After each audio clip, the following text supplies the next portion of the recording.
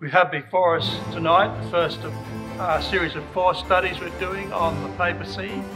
Chapter 12 is a foundation, and it rolls forward through to chapter 18, and we'll cover that story across 4 evenings. Now what you're seeing on the screen there, we're trying to depict what this chapter is basically about. You've got the woman on the left who is no longer an ecclesia, properly called a church, because she is now with child, as we read in that chapter. She is a corrupted virgin. So we now have the church developed from the 1st century ecclesia coming into the 300s, the 4th century.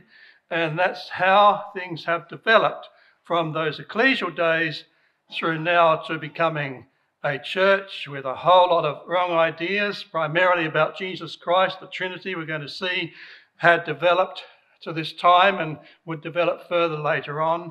So it was a corrupted congregation that was in the Roman Empire, but it had spread through the apostles' work.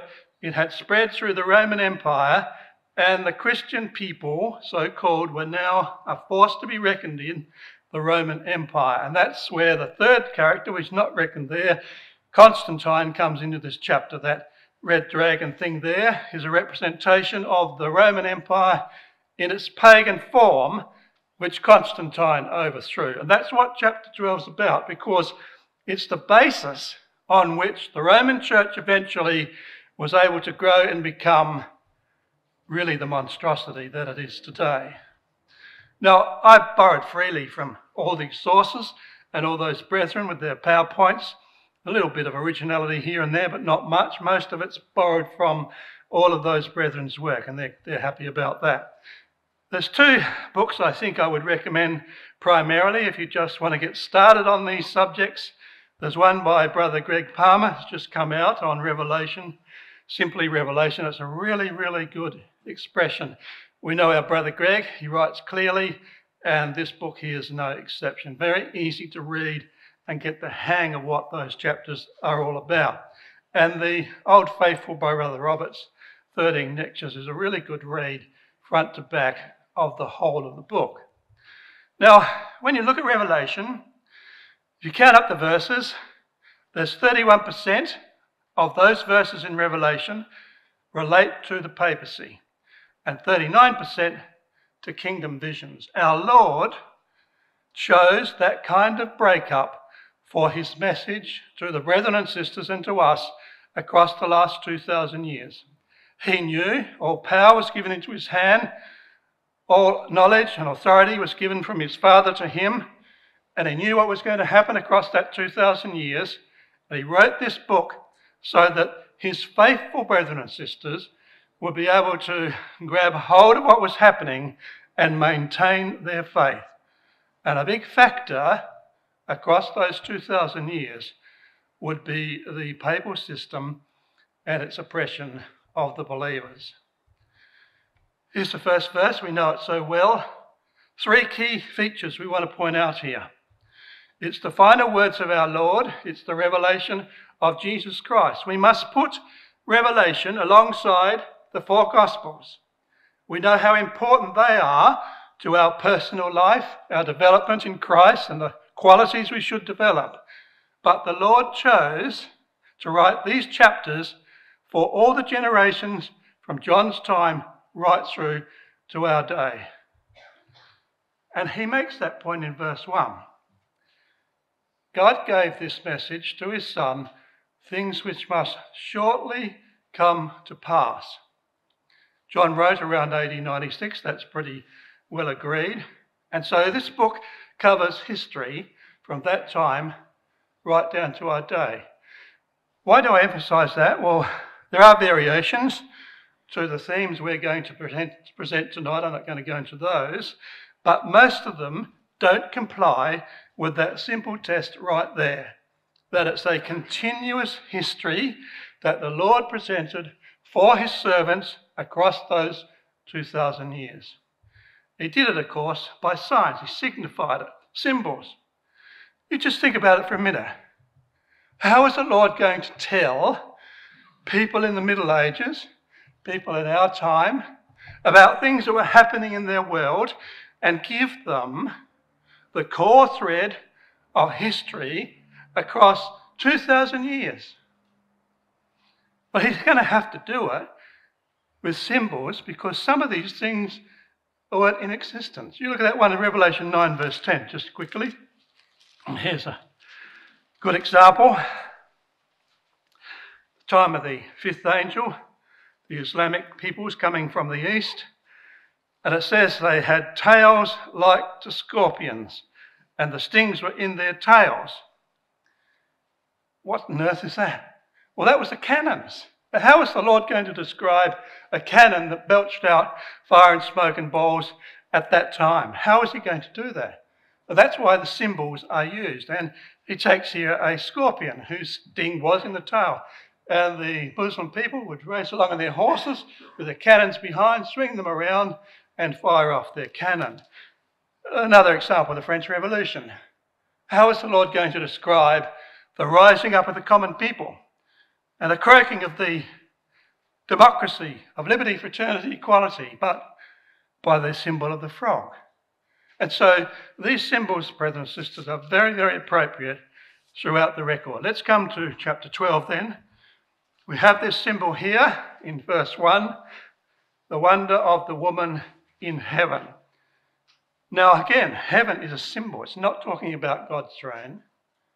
Heaven and earth are political symbols of the powers that be and the people that are ruled.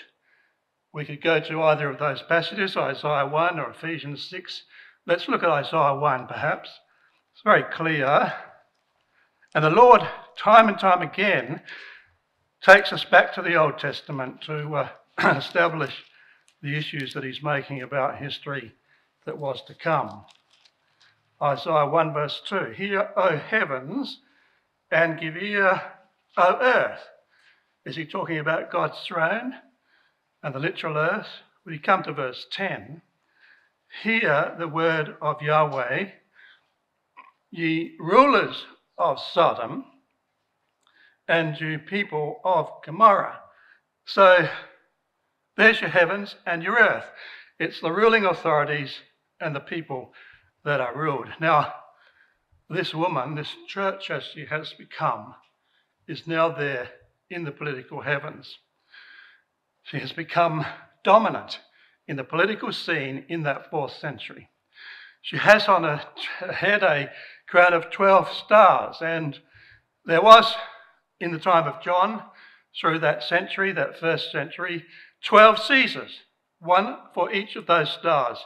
And this is borne out in this record by this Gaius Suetonius, a historian who actually wrote in that very time, and he wrote about those 12 Caesars. Here's their names. You don't need to know them, but from the beginning of the 1st century through to the end, there were 12 of those emperors. And they are represented on the head of that church because she has now become entwined with the rulership of the Roman Empire. And the woman is the corrupted bride of Christ. Why corrupted? Well, she's with child, as it says there in verse 2. 280 days, the period of gestation. AD 33, around that time, the Lord's crucifixion and the formation of the ecclesia. 280 years, we come to the time of Constantine, around 312, 313. No longer an ecclesia, now a church, aligned with the politics of the day. Here's the quote in 2 Corinthians 11. I put it up here because it's actually quite an important quote to establish the position of the church. When the ecclesia was formed, Paul says in 2 Corinthians 11 that he was jealous over them with a godly jealousy because they were a chaste virgin to Christ. That's how the ecclesia began, uncorrupted.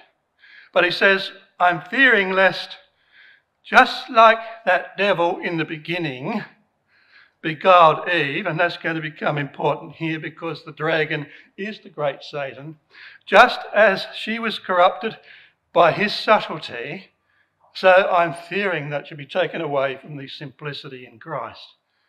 And what's the first issue he mentions? he that cometh preacheth another Jesus. Now that was the core issue through those first 2 to 3 centuries. Did Jesus come in the flesh? How was he the Son of God? Was he part God and part man? And all these debates raged through those 200 years, as Paul says. They would be corrupted, looking for another Jesus. As John said through his Gospels, all the time, beware, you must assert that Jesus Christ is come in the flesh. And that was certainly the issue at that time when Constantine and the church came together. Here's a book, if you are interested in that subject. I won't go into any detail with it. There's a Jewish writer, so he's not biased one way or the other. But he makes the case for when Jesus became God across those 2 to 3 centuries. The nature of Christ, another Jesus, was what was known as the Arian dispute during the time of Constantine and beyond, which led eventually to the formation of the idea of the Trinity. So that's where the church was in that 4th century. She has the Son behind her. She's part of that ruling civil government. Son, of course, if you think of Malachi 4 verse 2, the Son of Righteousness will arise with healing in his wings. She had the Son, but it was the Son of the civil authorities. The moon at her feet. The moon is a reflection of the sun's rays. The ecclesia should be the reflection of the glory of God. But the church had become the reflection now of those corrupted religious ideas. So we have chapter 12, verses 3 and 4, the second major character, Great Red Dragon. Now, Great Red Dragon is representing the fierce, fiery, pagan Roman Empire, headed up at that time by 3 rulers, as we shall see in a moment. It was a red dragon because red's a very prominent symbol of sin, as we know. We can again look at all those passages and see how red does symbolise sin. But it was a fiery empire. It was always at war with its neighbours, with the tribes at the north. So being a great red dragon was a very, very apt symbol for the imperial Roman pagan empire as it was at that time. 7 heads. Why did this monstrosity have 7 heads? Well, Rome is formed on 7 hills, isn't it? There were 7 heads of Rome's government from the time of its beginning back in 700 odd, right through to the final stage of that empire with the Gothic kingdom of Rome in 476 to 533. So there were 7 forms of government. So it had 7 heads, this dragon, 7 types of rulership that changed across those centuries. 10 horns. You remember the 10 toes of Daniel's image, of course, and that's exactly the parallel that's being formed there. These are the northern European barbarian territories that overthrew the western leg of the Roman Empire. And so it had 10 horns and 7 heads. But the next statement is very, very significant about that dragon, that Roman Empire. Where were the crowns? They were upon the 7 heads. In other words, in this 4th century, time of Constantine, the Roman Empire was still intact. Western and Eastern, there were divisions around the place, but at this point the Roman Empire was still intact and still in control. And the Lord signifies that to his brethren and sisters of that age by saying, the crowns are still upon the heads of this empire. They were the 7 forms of government, regal through to Gothic. When John wrote, there was Nero upon the throne just before him and others that followed. And right through to the time of Constantine, it was an imperial system. It was the 6th head that was ruling throughout this time up until chapter 12. What about that dragon? The tail drew the third part of the stars. The empire was divided into 3 parts. Now, brethren and sisters, our Lord is in control. Our Lord is superintending the history of these times.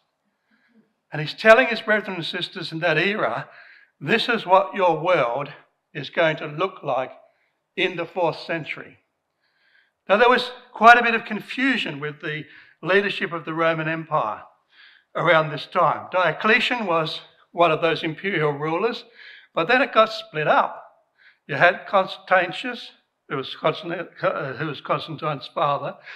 You had Galerius, who was in Rome, fiddling around with all sorts of power issues. You had Maximum, who was right across in the east, and you had Licinius, who was in the central Illyricum region. So it was quite a muddle. And Constantine took over from Constantius, his father. Galerius and the others continued. Galerius died, and Constantine inherited entirely the central and northern section from Rome up into Europe of that empire. And this is what it looked like. There wasn't one emperor, there were 3, just like the Lord said. The tail of that dragon would draw a third part of the stars of heaven. And the empire was divided into 3 parts. Constantine, central and north, Licinius in the Illyrian Peninsula, Maximum across there in the east. And so, in verse 5, the corrupted ecclesia, the church, brought forth their champion, who was going to rule all nations with a rod of iron. He wasn't at that point. It's only 1/3 of that kingdom. But he was going to rule all of them with a rod of iron. And he was caught up to God and his throne. He ascended the imperial title, at least 1/3 of it, when his father died. And Constantine became eventually Rome's first Christian emperor. So we read in verses 7 to 9, there's a war in heaven. Michael and his angels, they fight with the great dragon and his angels, and there was no place found anymore in heaven for all of them. The great dragon was cast out. And the Lord says, that old dragon is the devil and Satan. And he is referring there, we'll see what he's getting at there in a moment. But the dragon's your Roman Empire in entirety, and it's the pagan section of it, led by, first of all, Maximum, and then Licinius. There were 3 of them. Licinius initially supported Constantine, and they fought against Maximum, who was supporting the old ways, the old traditions. Let's not change all these things. These 2 guys want to change it all. And he supported paganism against Constantine and Licinius. But Constantine prevailed in the will of God. In 312, there was what's battles called the Milvian Bridge. He defeated Maxentius. The history's it's pretty interesting, but it gets pretty muddled. Maxentius was a proxy for Maximum. He offered to take the place. He was obviously hoping to jump up the line somewhat, but he lost. And in the process, he pulled Maximum down with him.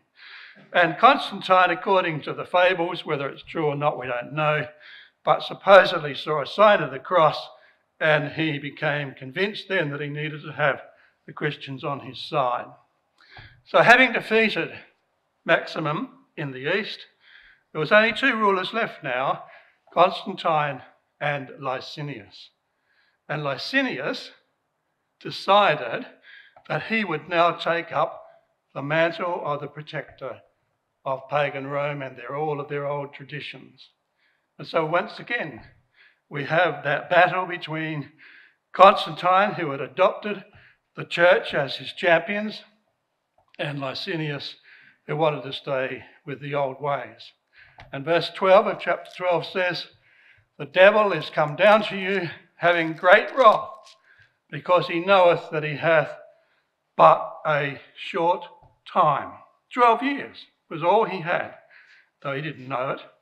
But he had a very short time to continue those old traditions of that Roman pagan empire until he was finally defeated by Constantine in the Battle of Christadelphian in AD 324. Constantine at that point became sole ruler of the entire Roman Empire. But he knew that things were not well in that empire. He had established his authority up there in Europe and even in Britain, and now he was centred in Rome, and he knew the power of those tribes in the north, and he could see what was coming. So he actually shifted the capital of the Roman Empire from Rome across to Constantinople, over in the east. And it remained a Christian fortified city until eventually the Muslims took it over in the year 1453. It lasted another 1,000 years because Constantine had the wisdom to shift it to Constantinople. But in so doing, he shifted the Roman Empire, now Christian but previously dragon, he'd now shifted that into Constantinople, and that becomes significant as history unfolded. I read in verse 9 there that this great dragon is called the devil and Satan. The Lord very deliberately puts those expressions into that record. We know these passages. 1 Peter 5 verse 8, Peter speaking in the time of Nero, that mad emperor who persecuted the Christians, burnt them as oil, as it were. And he says, be vigilant. Your adversary, the devil, is going about to devour you. And so that expression to make the pagan Roman Empire equivalent to the devil was very, very appropriate. So in Ephesians 6, contrast here what we heard on Monday night when our brother spoke there about being in the heavenly places in Christ Jesus. Well, in this case, the heavenlies were spiritual wickedness, the darkness of the world, principalities and powers and the rulers of the darkness of this world, the wiles of the devil. So Revelation there, this great dragon was cast out, but he was the symbol of the devil and Satan. Now we're just sort of making a nice gloss over of these events. Well, here's the New Penguin Atlas, not any of our writings at all, history writing, reputable one. The 4th century saw the triumph of the Christian church. At the century's start, Christians were still a persecuted minority, but by its end, the idea that the emperor might be other than a Christian had become unthinkable. Church and state had fused to form a new society, Christendom, and there became the basis of the Catholic system as it developed in the centuries to come. The fusion of the powers of the state and the church. We don't understand that today. The church can have no control over civil authorities in our countries. That's been well established since the French Revolution. But it was not so through those Middle Ages. And the church and the state now have the power, combined power, to force its will upon the inhabitants of the world. And that happened when Constantine merged the Christian people, so-called, into his force with the Roman Empire. And he merged them together to form a new society, which was to have tremendous impact on the Western world. Elsewhere in Revelation, you won't turn to them now, but there's 3 earthquakes in Revelation. This is one of them. And why does the Lord describe it as an earthquake? For that reason. The second earthquake, the French Revolution. Why does he describe it as an earthquake? It changed entirely this whole process into the democracy that we now understand today. The third earthquake, we await when the Lord comes. In verses 10 to 12, we can read those verses and it seems to say almost that here is the kingdom of God. But it doesn't say that, does it, quite? If you read it carefully, in verse 10, I heard a loud voice, and it was in heaven. Now again, not in God's throne. Heaven is the ruling structure of the times. So in the court of Constantine, if you like, there was saying, now is come salvation, strength, the kingdom of our God. It's not God's kingdom, it's actually Constantine's kingdom, but the expressions are there, the power of his Christ. Our Christian brethren are with us, and we've overcome the old pagan ways. The accuser has been cast down that persecuted us day and night. And they've overcome him by the cross, by the blood of the Lamb, by the word of their testimony. They love not their lives unto the death. Here's what Eusebius said at that time in respect to those days. He lived contemporary with Constantine. We're not talking about somebody later, but he was parallel with Constantine. He said, his adversary, Constantine, thus finally thrown down, the mighty victor Constantine, preeminent in every virtue, reunited the Roman Empire into a single whole. Light was everywhere, every city. The victorious emperor published decrees full of humanity. All tyranny had been purged away, and the kingdom preserved securely. And even Constantine, in his reply to Eusebius, used those similar terms. The dragon, having been deposed from governance by God's providence, now that liberty is restored, the dragon driven for the administration of public affairs by the providence of the supreme deity, we trust that all can be and all can see the efficacy of the divine power. So again, those words are couched as though it is the kingdom of God, and that's how they saw it in those times with that great victory over ancient paganism. But it wasn't. It was the kingdom of Constantine and a corrupt church. Then we read in verse 15, a serpent cast out of his mouth, this is our dragon again, because he's the great serpent as well, a flood of water after the woman, that might cause her to be carried away of that flood. And that's what Licinius tried to do. In those 12 short years, he tried to overturn all that Constantine had achieved, but of course he was a failure.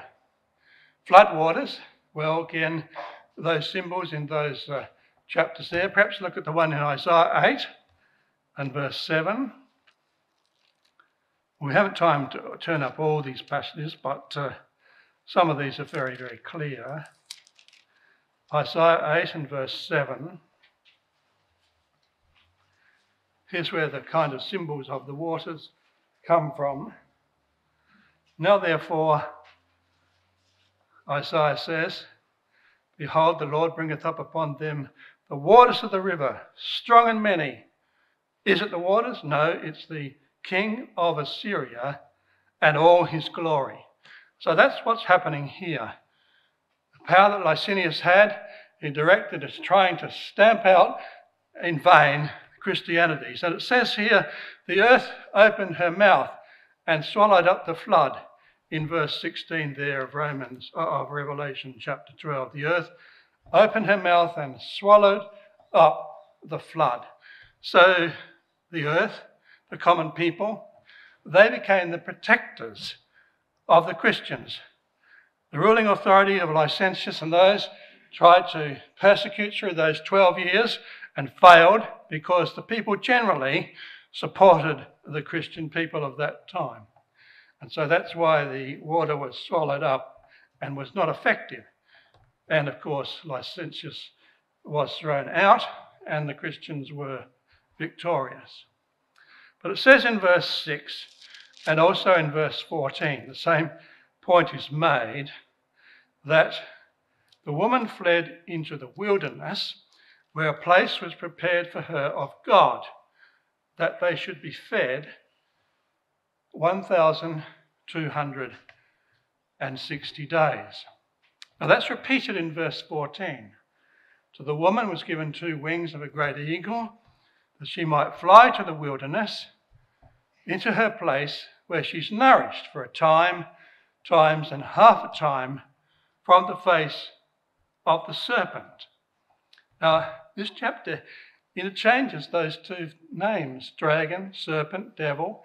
It's all talking about the power of flesh in the pagan empire, but in any of those that were not related to the ways of Christ. Now, this stretches forward 1,260 days. A day for a year, 1,260 years, and we'll look at that in just a moment. But it says the woman was given, in verse 14, 2 wings of a great eagle. Again, your eagle is a symbol of the Roman Empire. We won't turn those passages up, but Deuteronomy 28 speaks about the eagle, and so does the Lord in Matthew chapter 24 of the Roman powers. So it's a Roman eagle, but it's the wings of that eagle. And the brethren and sisters and those who opposed what was happening with Constantine and the church were forced to flee to the extremities of the Roman Empire. And that's why it says she was given 2 wings of a great eagle, that she might fly to the wilderness, to places beyond the central power and authority of the Roman Empire as it was then, first in Rome, then in Constantinople. And so that's where those who were persecuted now fled. They became witnesses to the Lord in all those places. We'll come back to that in a moment.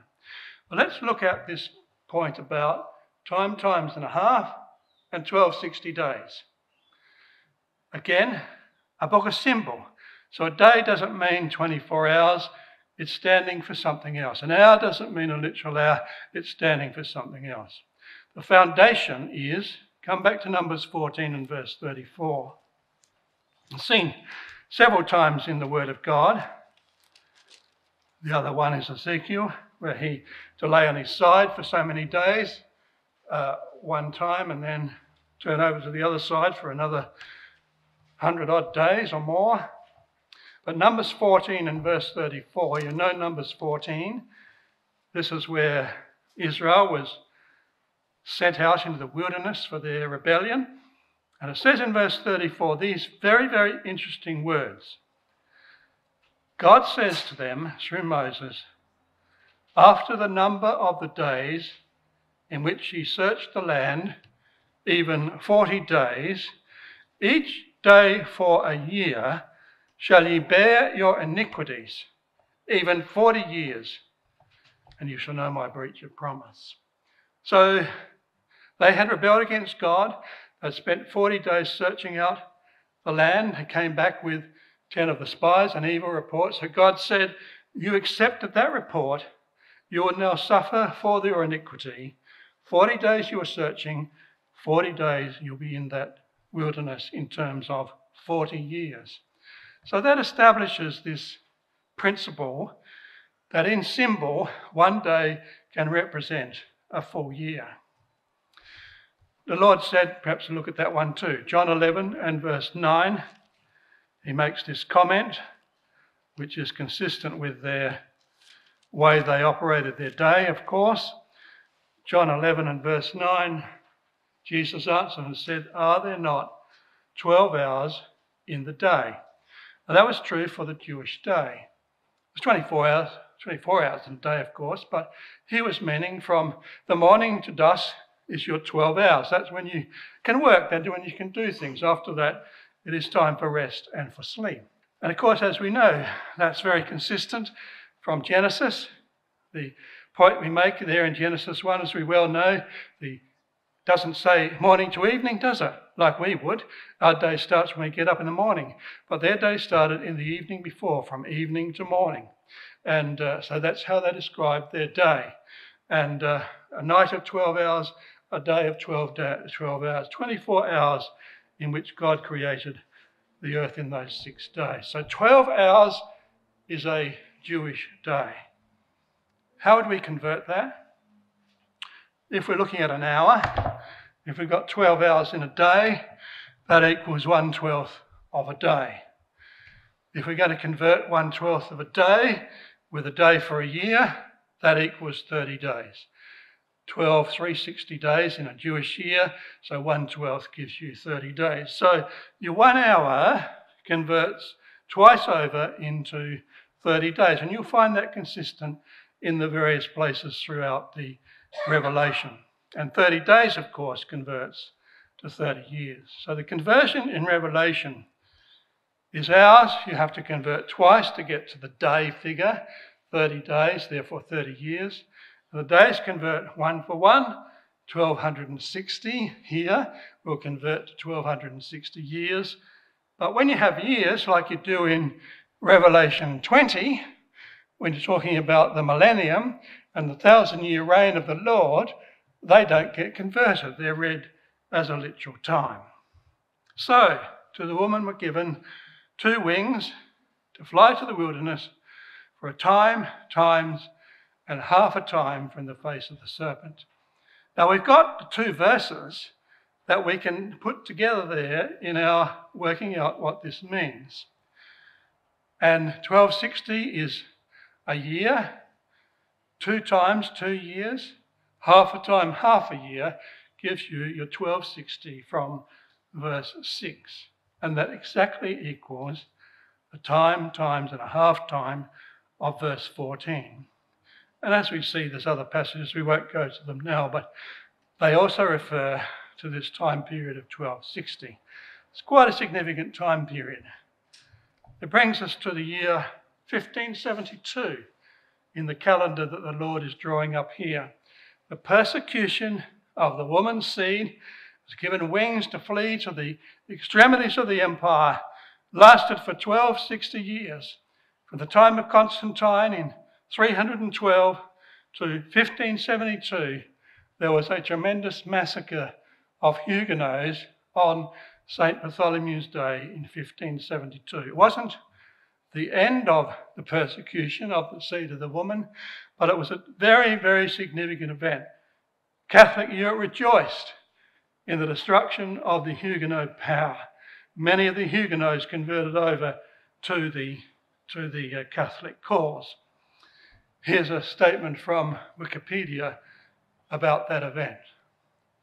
Massacre marked a turning point in what were then known as the French Wars of Religion. The Huguenot political movement was crippled by loss of many of its prominent aristocratic leaders. Many rank and file members subsequently converted. Those who remained became radicalised. They gave up their faith and turned to taking up the sword. And it was by no means unique. The bloodletting was the worst of the century's religious massacres throughout Europe. And I want you to note these words from Wikipedia source. It printed on the Protestant minds the indelible conviction that Catholicism was a bloody and treacherous religion. And that's a very significant statement because that's exactly how the Lord describes it later on as we will get to those chapters in chapter 17 and 18. They went to the wings of the empire. They started with the Donatists down there in northern Africa, 312. They were the ones that fled from the persecutions of Licinius and the others, and even Constantine.